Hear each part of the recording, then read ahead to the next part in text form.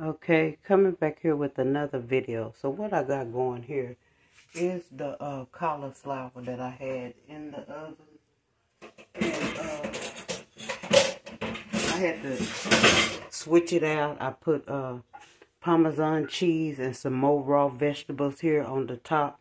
Because basically, when I went to work, W just let it cook all day in the crock pot. And I told him like about an hour, put it on warm and then just cut it off. But when I come back, it's still the same. On the same side I had it on. Never flipped no more. And a tan cauliflower. So I did the best I could do. I put Parmesan cheese on top.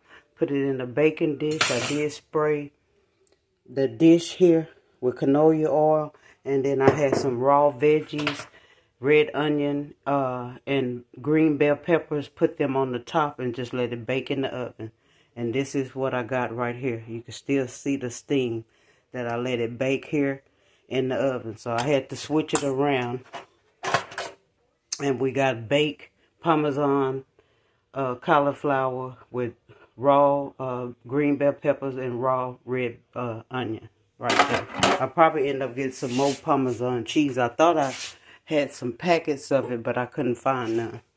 So then what I did here is go ahead, instead of letting these bake, I just put these in the crock pot so they don't be as hard, but just to warm them up in the crock pot. I didn't want them overcooked, so I'm just warming them up here, the neck bones. As always, the Lord is my shepherd. You got to find the tricks of the trade.